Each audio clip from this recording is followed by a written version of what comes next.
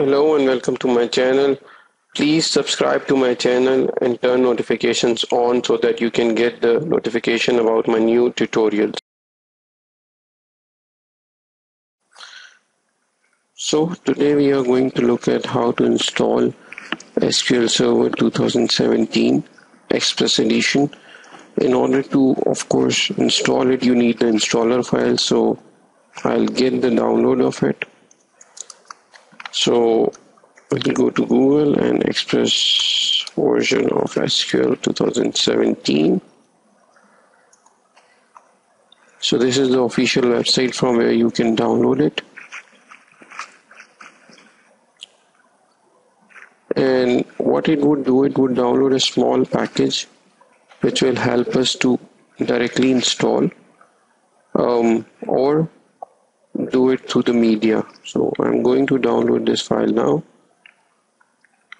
Alright. Okay, let's open this folder. Let's close this. And I'm going to run this now.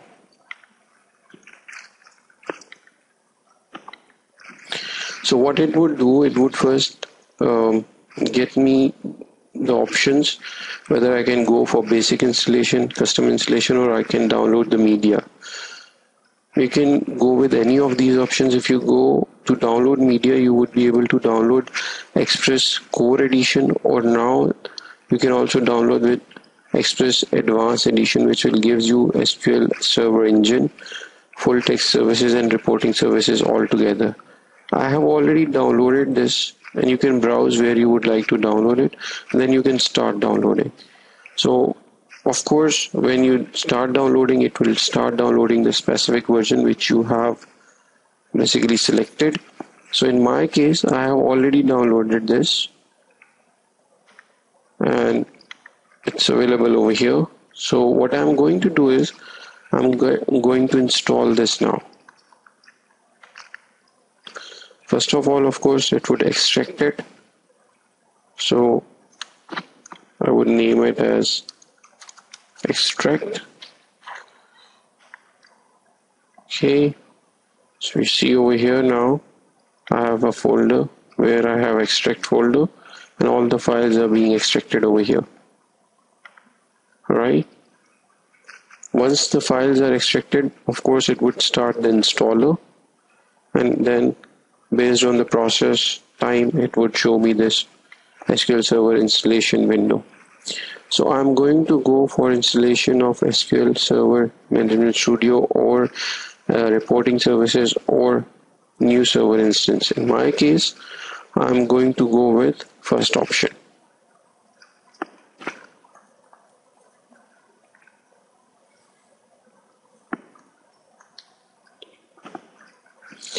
Of course, I'll accept the license agreement. Go next page. If I want to check for Microsoft updates, I can do this. Could not search for Microsoft updates, it's fine, it's not a big issue. I can go next.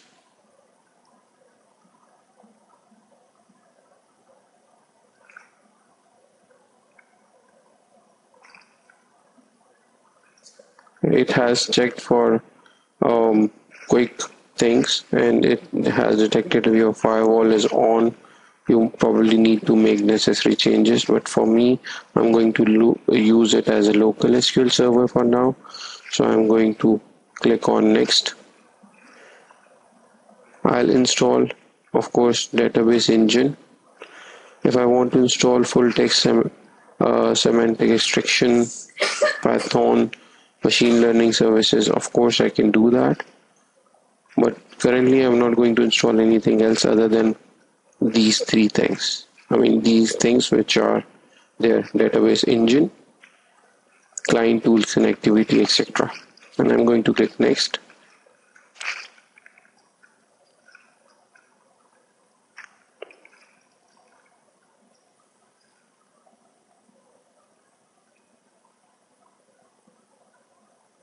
Right, it will give me the name. I'm not going to change it, and I'm going to go with the default name. If you want to change the named instance to something else, it's your choice. Of course, you can change it. But in my case, I'm going with the default because it's just a test environment. SQL Express Edition is fine for me. I'll keep these things as default. If I want to enable browser service also, I can do it. That's important when you have this server accessible from outside this machine, means from the network. And of course, browser service is really important in that case. I'm not going to change anything over here, and then just click on next.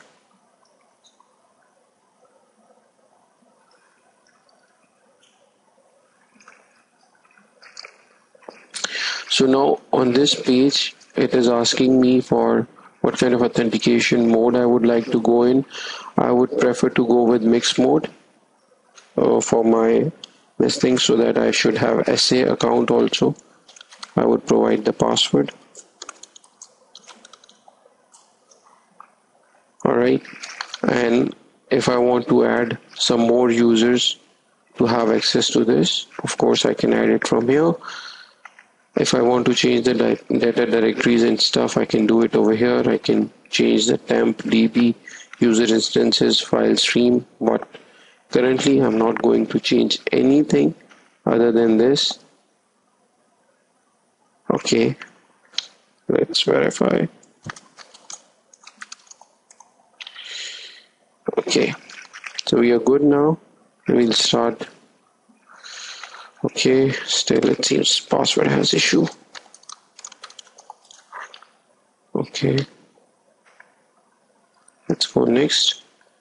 And now it will start the installation process. Of course, it would take time based on speed of your machine, because SQL Server is little heavy when it comes to installation and running the machine on. So of course it would take time. It will install all the features, and once everything is done, we are good. We'll have SQL Server installed. Other than SQL Server, I normally prefer to install Management Studio. If of course I need SQL reporting services, I can go with this option also.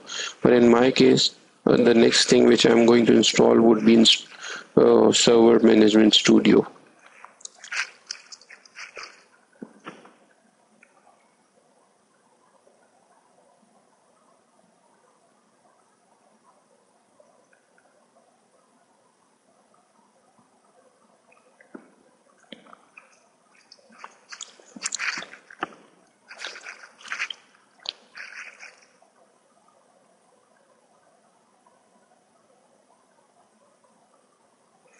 So when you are installing SQL servers, you have to keep it in mind that you should have good specs, because SQL Server is resource hungry. I normally do it in my test environments. It's kind of a trick or tips, I would say. It's a tips and tricks kind of a thing. With Management Studio, what I do, I connect to SQL Server instance and I try to restrict the memory utilization.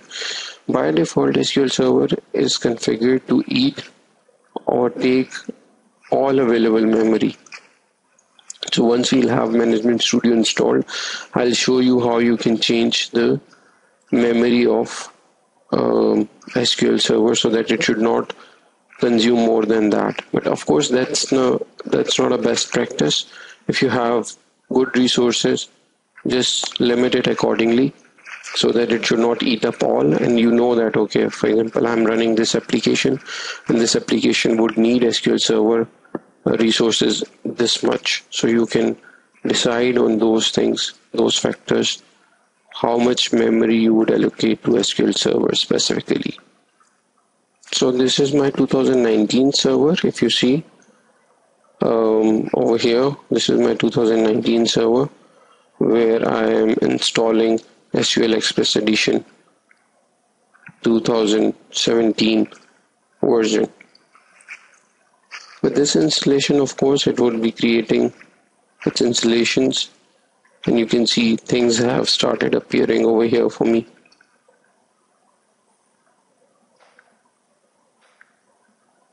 So this tutorial, as I said earlier, specifically talks about how to install SQL Server 2017 Express Edition and how you can download it. It covers both the topics. So as you see, we have seen how to download SQL Express Edition 2017, and then now we are looking at how we can install this. It's easy, simple, it's not very complicated because we have gone by the default settings, but of course there are a lot of things which you can talk about. There are a lot of things which you can tweak, which we have not talked about, but of course those are the things which we can do on SQL Server when we are installing it, like changing the directory. Because it's a test environment, I don't care about data and all. But if you have a production environment where you are installing a normal SQL Server, not Express Edition, it is always preferred to change your data and log directories to D drive or E drive, any other drive other than C, so that if something goes wrong with your Windows partition, it should not affect your SQL Server. You should not lose your data, in short.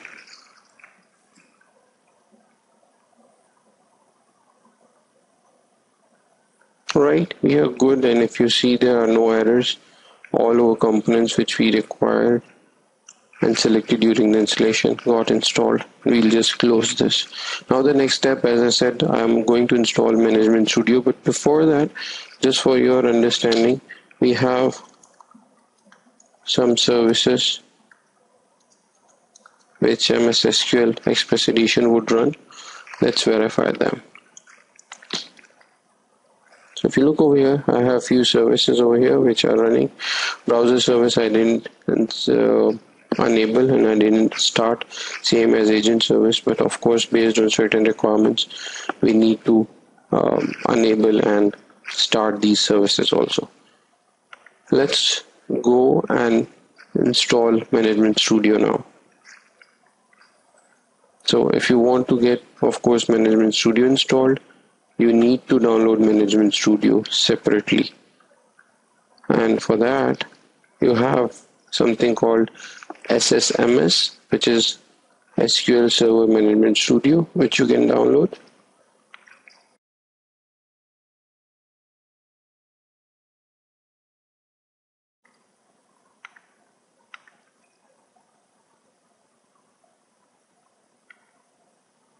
Okay, let's download it.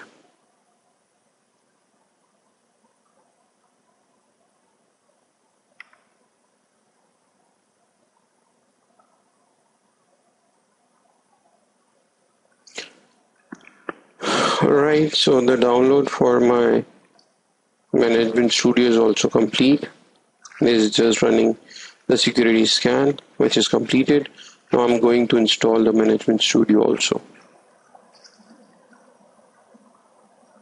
Though I did not require it for my installation purpose, but I just wanted to show you how you can install SQL Management Studio along with Express Edition.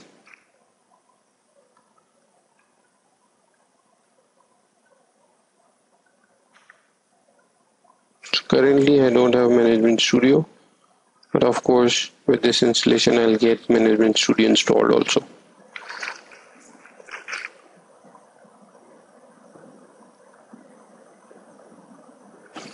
So our SQL Server Management Studio is installed. We'll just restart the machine and come back.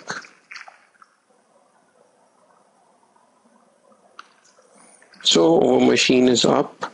We are back. Now we'll just verify the installation. If you see over here, we have analysis deployment and we have Management Studio, which is what we installed. So if I run it, you can see I can start SQL Management Studio and I can connect to my database which I have just installed.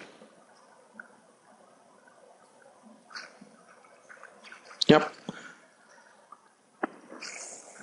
So my SQL Management Studio is up and running now, and it has automatically detected the current server Express edition which is installed on the same server. I can just simply connect, and you can see that I am able to connect to this database. Currently this has nothing, just as a fresh installation. So I was talking about tips and tricks. You have to go to properties of SQL Server, and if you want you can change the memory size, because currently if you see it has a maximum number. So I normally do change it for my testing. So I'm just going to allocate 2 GB so that my SQL Server should not exceed the utilization more than 2 GB of my RAM. And you can see if you do not want to allow the processors or stuff like that. So I'm not going to change processor, but memory, yes, I do. And now if you come over here, you'll see that it has your value assigned. So it will not go more than 2 GB of memory utilization. So this is how you can download SQL Express 2017 and SQL Management Studio, and how you can install both the components. Thank you so much for watching this walkthrough. Please use the comment section below to let me know if this solves your problem or this is what you were looking for, and to discuss more about any of the technologies which I'm talking about. Thank you and stay blessed.